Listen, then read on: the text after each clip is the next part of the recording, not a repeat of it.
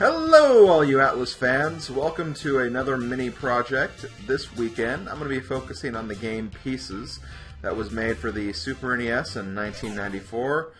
It's a jigsaw puzzle type of game, kind of an arcade jigsaw puzzle type of game.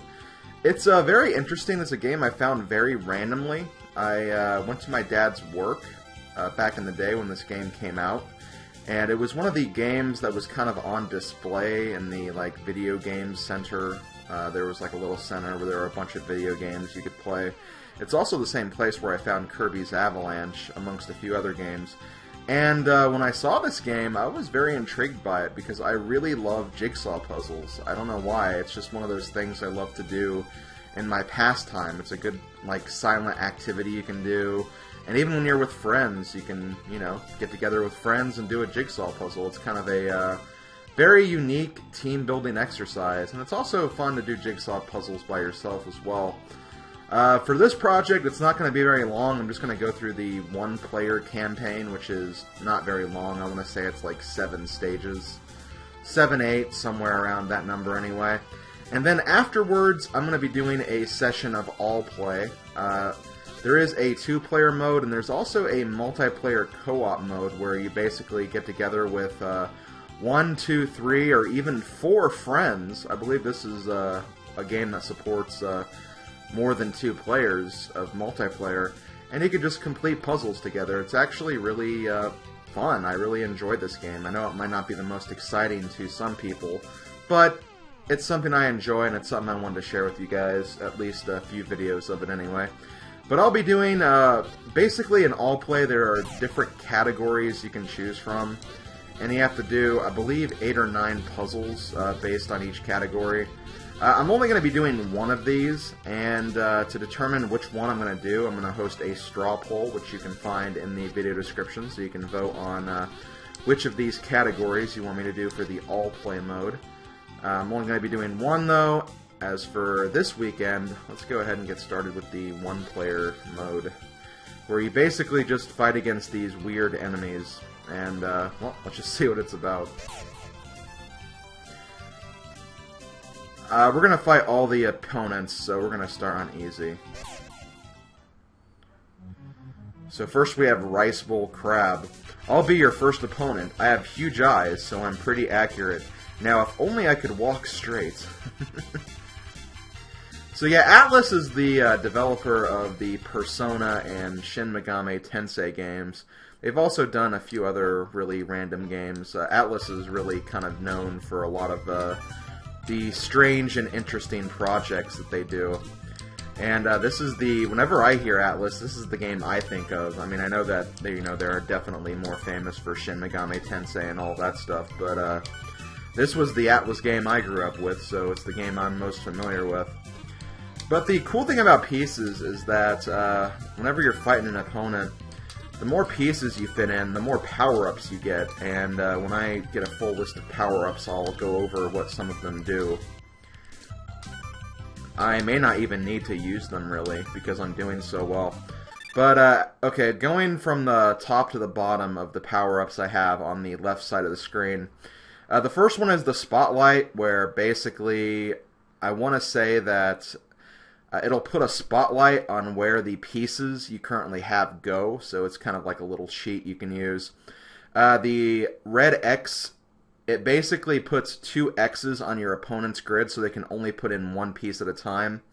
The third, the grassy landscape, it shows you kind of what the pieces look like on the puzzle, so you have kind of a... It's basically like looking at the box of a puzzle, so you know, like... Okay, so this is where this piece would go, or you get at least an idea of where it goes anyway. The mirror actually blocks any offensive powers from being used against you. So if someone uses like an X on you and you have the mirror up, it'll reflect back on them, so they'll be the one dealing with that disadvantage. The jackhammer, the orange jackhammer tool, it empties the power gauge and depletes all of your opponent's items. So that's a good one to use if it looks like your opponents have a lot of items they have to work with. The directional thing, the directional arrow button thing, it basically reverses controls of your opponents, so that's a good way to kind of screw your opponents up. And the paintbrush will actually, or actually a broom, I suppose. It'll just knock off pieces of your opponent's puzzle. It's kind of a very dickish item to use, but that's why it's the last item in the grid. I'll probably use that just to kind of screw with my opponent a little bit. The crab is really, really easy, though. He's very slow. He can't walk in a straight line, as he so delicately pointed out in his little intro. So he's not going to be that challenging, to be fair. But let's see. Let's go ahead and finish up.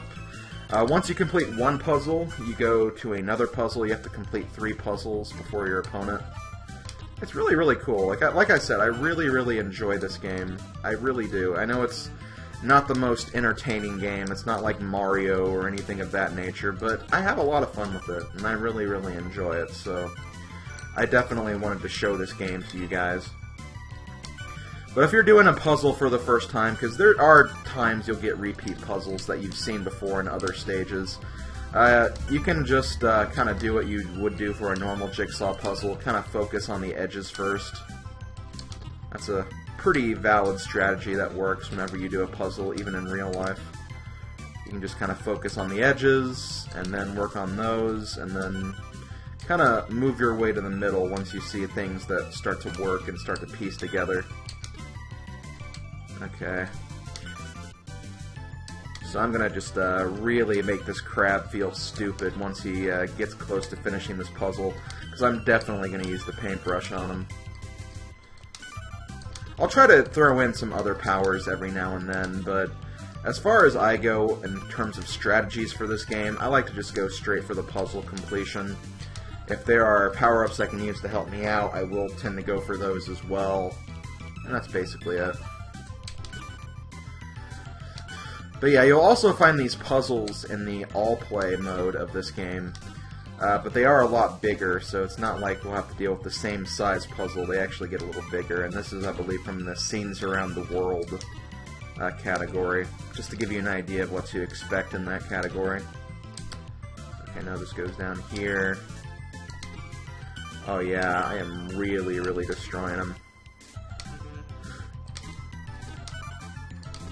This puzzle can be somewhat difficult, though. That's the thing, though. Like, you could just kind of stand around and wait and try to figure out which each of the pieces go, but sometimes you need to just try to go as fast as you can to see if you can get it done as quickly as possible. But now we're going to add insult to injury and use the paintbrush, and all that work that he has done so far is going to get basically deleted. I am just murdering this crab. He's going to feel so bad when this is over.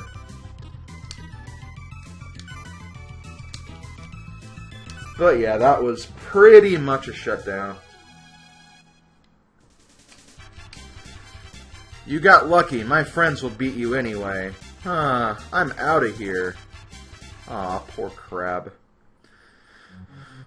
So next we have Delinquent Boar. Don't start celebrating just because you beat the crab. Hey, so you think you're tough? Why don't you play me? I'm gonna tear you apart.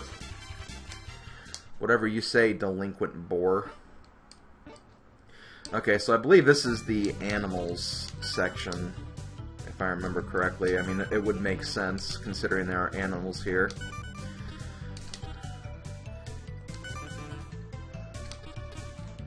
I seem to be beating this guy pretty badly too so far, though, so let's see. Yeah, this goes here.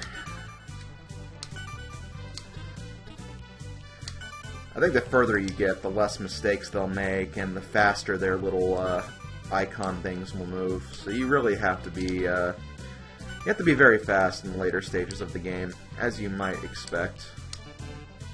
Oh wow, that looked like that went there. Maybe I was just not really paying attention well enough. Okay, so we do have some new power-ups. I'll try to go over them once I finish up my little row here.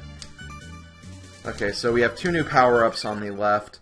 One of them is auto, where basically whenever you click on the pieces, they'll go straight into the puzzle where they go. It's a very helpful way to just get puzzles done really quickly. And the help button will actually give you a little cursor guy that will come and help you out and put pieces where they need to go as well. So it's kind of a good way to get things done quickly, especially if you're falling behind. He only stays around for, I think, about 20 seconds, maybe a little longer than that even. But you can really kind of make him useful the longer you have him out. Actually, you know what? This might be the dinosaur category, not the animals category, so I may have been a little incorrect on that.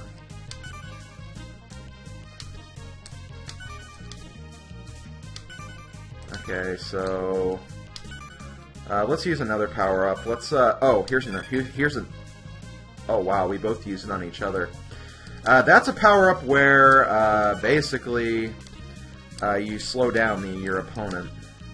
So you can use that item on them, and it'll slow them down immensely. We also have this power-up. This one will basically tell you where the pieces go. Like, it'll start spinning around when you're in the right location. It's a very basic power-up, nothing to really mention, I guess. I'm gonna wait until you see if he goes for a power-up. Aw, damn it. He already got it before I made it to him, unfortunately, but it's cool, it's cool. I'm still essentially gonna kick his ass. He's still in the first puzzle and I'm on the third one, so... This is definitely my game to win. But yeah, I remember I got this for, I want to say my 6th, 7th birthday. I want to say it was my 6th birthday.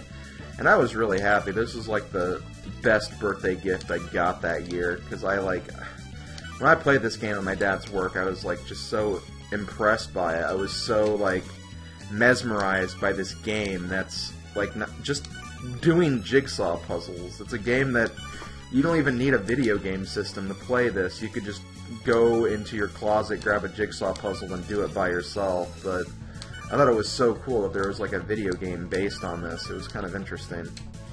And yeah, let me just show off how auto works. It's very, very simple and self-explanatory. And there we go. We defeated Delinquent Boar. Squeal! Squeal! What? I lost? I'll remember this. Watch out! Squeal!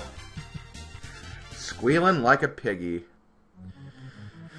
So next we have Geeky Gilbert. I'm Gilbert. I have concentration power, but I need to watch my opponent's moves more closely before I make a move.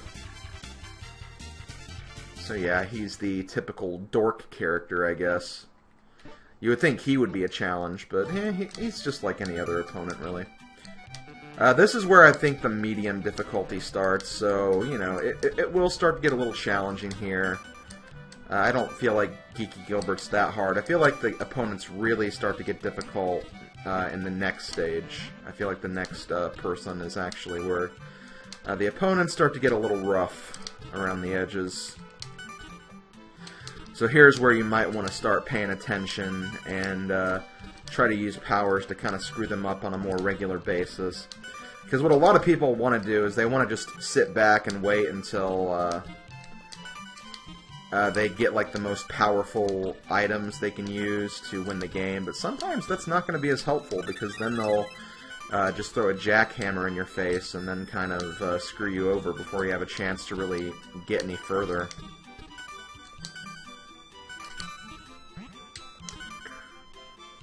So yeah, we're gonna move on. This is from the jet fighter, or the fighter planes category.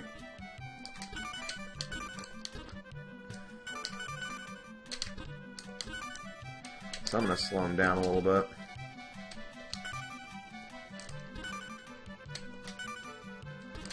Because he has that auto, so he's probably gonna use that to kind of give himself an advantage. Oh no, he actually reversed my controls. So one thing I could have done right there is I could have given myself a mirror. And if I gave myself the mirror, if he tried to use that on me, it would have reflect back on him, and then that'd screw him over in the process. But I decided to just try it myself and see if I could do it anyway. But I'm just going to screw him up in the process. And there we go.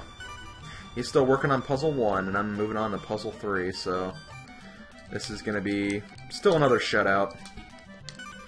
It gets really, really intense when you're actually on the final puzzle at the same time. In a case like that, an auto or even a help would be really, really beneficial. And I'm just going to screw him over. He almost finished the puzzle, but I'm just going to use the paintbrush to just destroy him. So I'm actually going to beat him even badder than I beat the boar, because I just got the... I really got that paintbrush / broom at just the right time. I know it's supposed to be a broom, but just pardon me, because when I was young I called it a paintbrush for some reason. Yeah, let's just finish this up. We'll destroy Geeky Gilbert once and for all.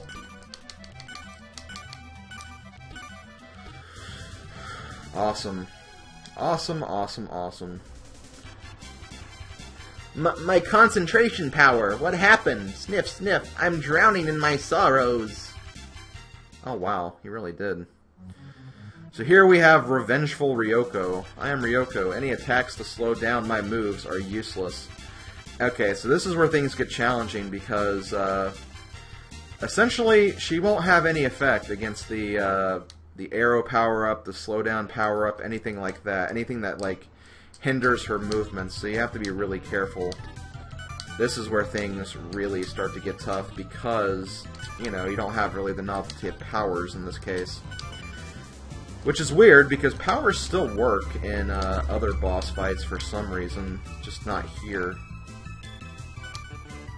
Okay, I was wrong.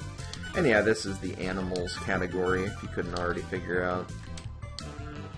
And the other one was definitely dinosaurs.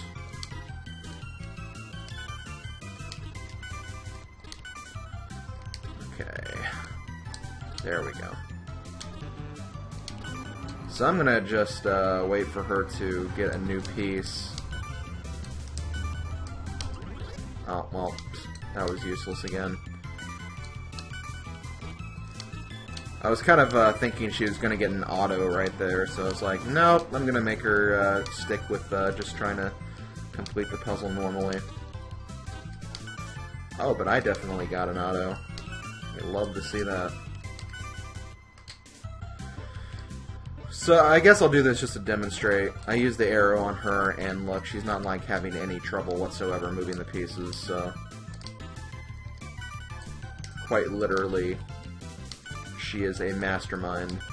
But she is kind of slow considering, and she still gets a few pieces wrong every now and then, so she is definitely still beatable. And yep, she used the auto. So for the first time, we're actually on the second puzzle at the same time. But she loses the rest of her auto, and I'm just going to use help just to move past her. Sometimes you want to wait to use the help until you're on the next puzzle that you're on, because there'll be a huge delay where you're just kind of waiting around for the next puzzle to form. But it's cool. It's cool, we got some work done regardless. And also, yeah, try not to pick up the pieces that it's going to go for, because then you'll kind of stall it out a little more. And yeah, I'm just going to use this and pretty much complete this puzzle, no problem. I'm going to ignore the pieces on the bottom, just so I can get the most out of my auto.